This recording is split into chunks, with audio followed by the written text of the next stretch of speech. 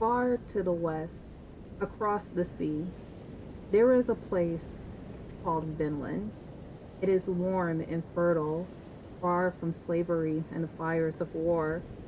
No one can reach you there. What do you say? Will you go there with me?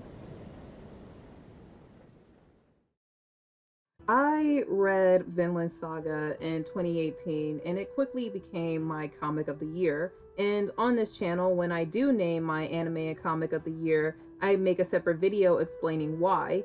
But Vinland Saga is far too excellent for just one video. This is a complex manga, an epic tale of growth and change, war and peace, moving on and becoming greater than who you once were. It's a manga about the consequences of actions, suffering and making people suffer, death, revenge, failure, and more.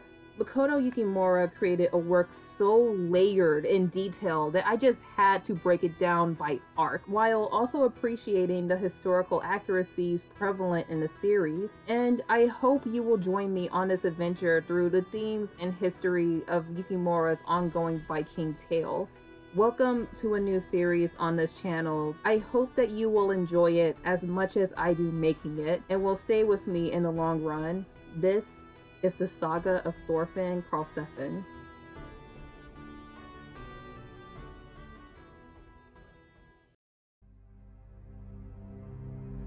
For roughly 300 years, starting in the 8th century AD, a northern European people terrorized the civilized world in their dragon-headed ships. From Western Europe to Russia, North Africa, Greece, Turkey, even the Middle East. They appeared far and wide without warning, pillaging and slaughtering, only to leave just as suddenly as they came. In Old Frankish they were the Normanni, in England they were the Danes, to the Byzantine Empire the Rus or Ross, but in later years they would simply be known as Vikings.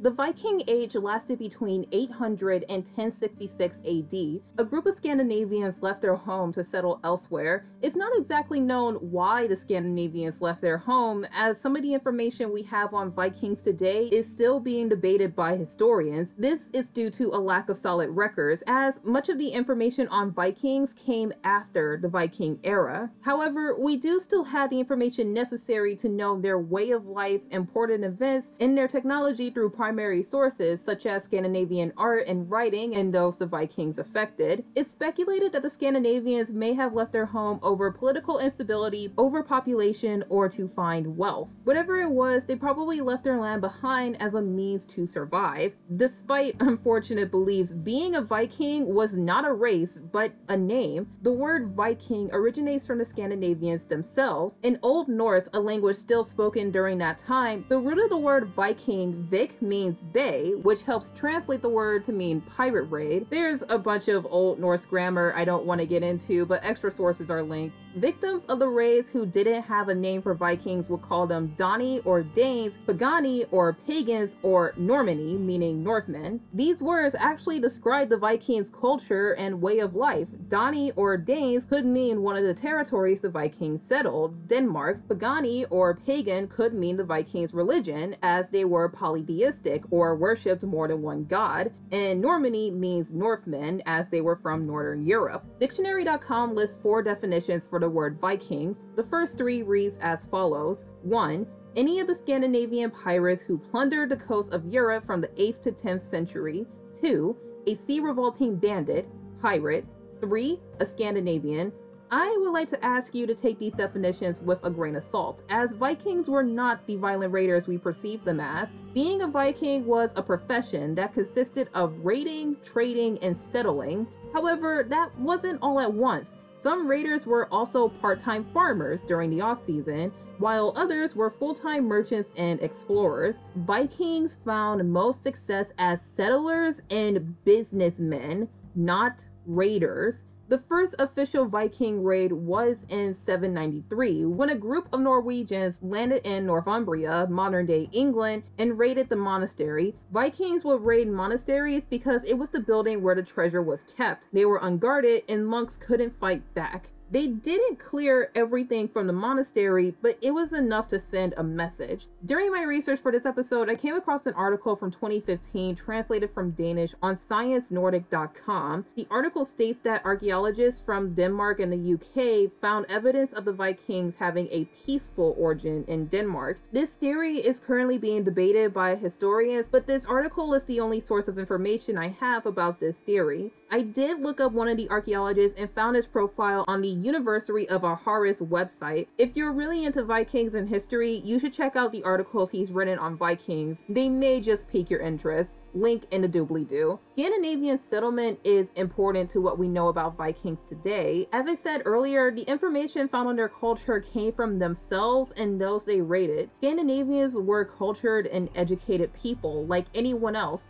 even though they were dismissed as, to put it nicely, lower class / educated by Europeans for not believing in a major religion, Christianity, as other cultures did. Scandinavians knew how to read, write, and calculate, important skills for the professions the youth would one day take up. They also had their own art, religion, techniques, and skills like shipbuilding, which was very important, etc. As their settlements grew, Scandinavian culture and Viking activity came from areas now known as Denmark, Norway, Sweden, Greenland, and Iceland. In certain areas like Iceland and Greenland, where Scandinavians were the majority, their culture dominated. Scandinavians are so influential that you can still find overlap of their culture in the modern day from the areas they came from or blended in with, not just in food and architecture, but also in trade routes, shipbuilding, and navigation. Even the city of Dublin we owe to the Scandinavians, as they founded the capital of Ireland. Dublin was also home to one of Europe's largest slave markets. Keep in mind that during this time period, slavery was based on class, not race like my country, America, is known with. We'll cover the history of slavery and how everyone that is anyone practiced the act when we enter the slave arc. Speaking of that overlap, during my research, I found an article from the Irish Times about how DNA testing discovered the face of Irish women taken by Vikings as slaves. Again, link, doobly-doo, happy reading. It's still being debated why young men were willing to risk their lives as Viking raiders. They may have done it for profit, or because ownership of land and wealth went to the oldest son, while the youngest fought to buy their own. Land and wealth were key to gaining a wife, as Scandinavian women had more rights than other European women, like the right to divorce or inherit land from their fallen husbands, or maybe it was to simply follow in their parents' footsteps. It is very important to note that Vikings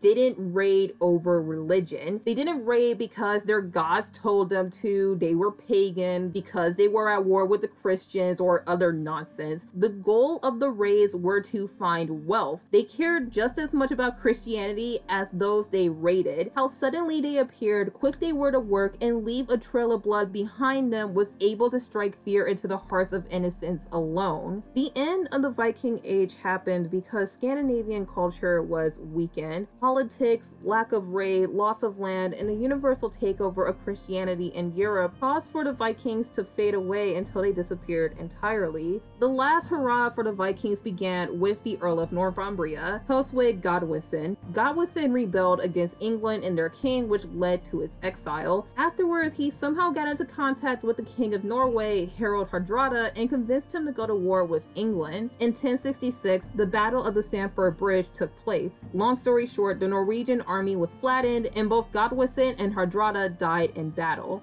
And with them died the Vikings.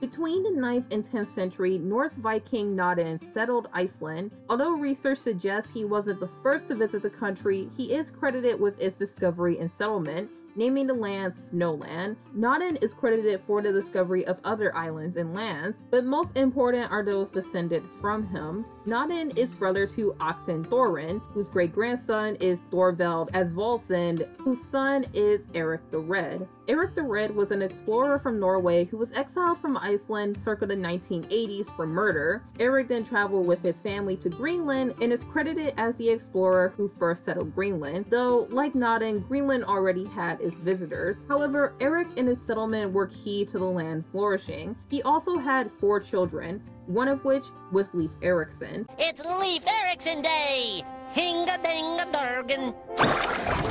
Leif Erikson, nicknamed Leif the Lucky like his fathers before him, was an explorer and merchant. Born in Iceland, Leif grew up in Greenland due to his father's exile and lived a rather eventful life. Leif fathered 2 sons, Thorgils and Thorkel. That information confuses the fuck out of me when it comes to the character Bug-Eyes Thorfinn, because why was he created when Leif had his own children? But we'll burn that bridge when we cross it. Between 1995 to 1000, Leif sailed to Norway and pledged his loyalty to King Olav Tryggvason. While doing this, Leif converted to Christianity and was tasked with the spread of the religion across Europe. When you think of it, Leif can also be credited with the end of the Vikings. It is believed that in an attempt to travel from Greenland to Norway circa 1000, Leif and his crew was blown off course and became the first European to land on the continent of North America, 500 years before Columbus didn't so-called discover America, while also not proving that the earth was round. You know, something we already knew since the ancient goddamn Greeks.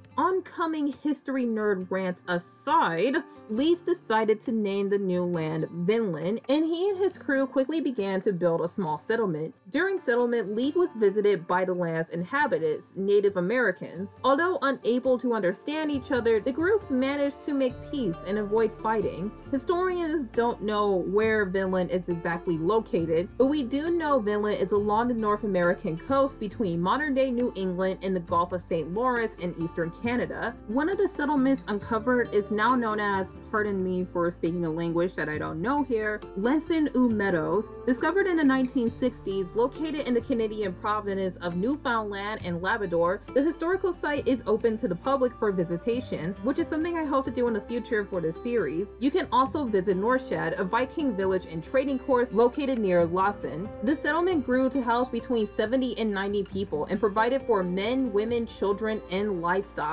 To the north, Vinland was known as the Land of Riches and was an abundant supply of timber, livestock, and furs. However, despite being called the Land of Riches, the visit was brief. Vinland was already settled by natives, and previous settlement meant competition. Both the Norse and natives had the same skills in fishing and hunting, and although they avoided major conflict, there was still hostilities with the natives that prevented trade and access to all resources. Instead of sharing, the Vikings probably thought that the goods weren't worth the hassle, leaving the settlement abandoned until history would find it again. Leif became Greenland's chieftain after his father's death circa 1000 and died in 1020.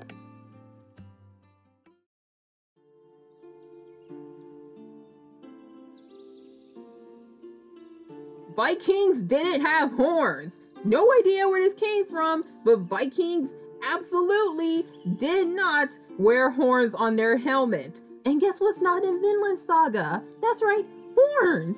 I did the math for you, and Vinland Saga also takes place 64 years before the end of the Viking era, when the prologue begins and Thorfinn is sick. Being a historical fiction manga, not every character we encounter is based on a real person. During my research, I came across something quite shocking. There is a book written in Old Norse called the Book of the Icelanders that documents the history of Iceland, and the author of the book is named Ari Thorgilsson. And would you know it, there's also a character in the manga named Ari who is a native of Iceland and was part of Thorfinn's childhood. We may have yet to know Ari's last name in the manga, but I wouldn't be surprised if Yukimura left that lovely little detail for those who would dive into the history of the manga. In the manga, Leif tells Thorfinn that their ancestors came to Iceland because they were running away. Their ancestors came from Norway, but when a powerful man named Harald invaded their home and proclaimed himself as the first king of Norway, the people had the choice to either submit to him or leave. Harald, the self-proclaimed first king of Norway, was a real person who did drive the Scandinavians out of their home. Harald was born I don't even fucking know when, because fucking history websites can't even make up their goddamn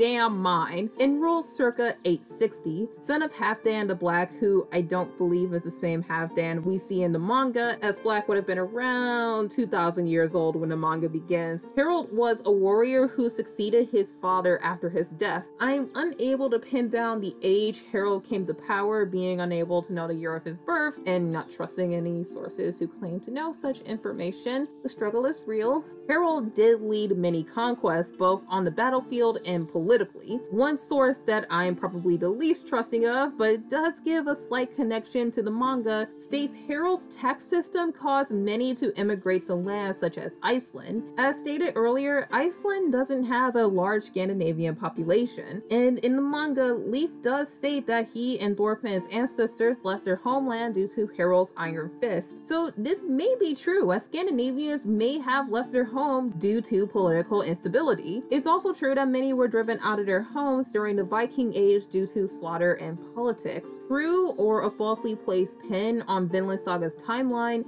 I would say true. We won't know until more evidence emerges, but it's something fun to think about and consider. For those wondering, we will be covering more characters in the series at a later time, as some we already see in this upcoming arc I want to save for spoilers. Okay, time for my favorite subject. We get a glimpse at Viking myth in the manga. The sea serpent Jormungand, child of Loki, god of mischief, and a giantess known as the one who brings grief, whose name I cannot pronounce because I'm going to butcher it very badly, so it's on the screen for you to yell at me at how much my pronunciation sucks. It was Loki who threw his son into the sea, and the snake grew so large its entire body surrounds all of Midgard and the earth itself, which may be why the snake got its name World Serpent. I don't believe the young man's godfather was correct about Jormungand being the end of sailors, but I do know his archenemy was Thor, god of thunder. I don't want to go into detail or spoil an amazing story about the snake and the god of thunder, but I highly encourage you to read up on the myth itself. Just Google Thor goes fishing, because trust me, you will not be disappointed. The chariot rider we see in the corner of the panel where Jormungand appears could be Sol, goddess of the sun, or her brother Mani, the moon god. The wolf behind them is Skroll and Hati, with one chasing the moon and the other the sun. I wish I knew what the wolves' names translate to, but everyone says something different, making my research inconclusive. Oh my god, kill me. But what I do know, because thank the gods, this is something everyone can agree on, is Skroll and Hati were in pursuit to devour the gods, and when they do, the cosmos will collapse as one of the many signs of Ragnarok, the end of the world. I believe the cartoonish octopus over here is actually the Kraken, who really devoured ships. The Kraken was a large squid or octopus that was believed to be the size of an island, and I hope I don't have to go into how cool the Kraken is and how it's one of the most terrifying monsters humans ever imagined, even making its way into the consciousness of America's favorite race's Uncle H.P. Lovecraft, and in short, the Call of Cthulhu, and its spin-off by author Brian Lumley, or how HP's inspiration of the monster went on to inspire the coolest Overwatch skin to date, or how there's modern science on the real-life origins of the Kraken. God, okay, I need to stop fangirling now. Jesus, I really need to do a video series on myths and monsters. This shit makes me super excited. Finally, what is a saga? A Norse saga is a story, myth, or history told by the Scandinavians themselves. These were voyages, battles, tales of gods and men, told and retold from the heart of storytellers like Leif does with the children in the manga. Sagas were long and eventful, and yes, they were written like Ari's History of Iceland. Much of what we cover in this video was discovered through a Norse saga, the Saga of Eric the Red, Ragnarok, King Sagas, Saga of Leif Erikson, and finally, the Vinland Saga, written and originating from Iceland, told from the Saga of Eric the Red and the Greenland Saga. Yes, even the title of the manga we're about to cover is a historical reference. And with that, I believe this concludes the first historical episode of the Saga of Thorfinn Karlsefni. I really hope you enjoyed and learned something about Vikings and Vinland and see history in a different light. This is a huge passion project of mine, and I hope you'll stick around, especially for the next episode where we dive into the manga, and we'll have much better production than this episode will ever have. You know how to find it whenever that episode drops. Until then, my name is Ari, and happy learning, my friends.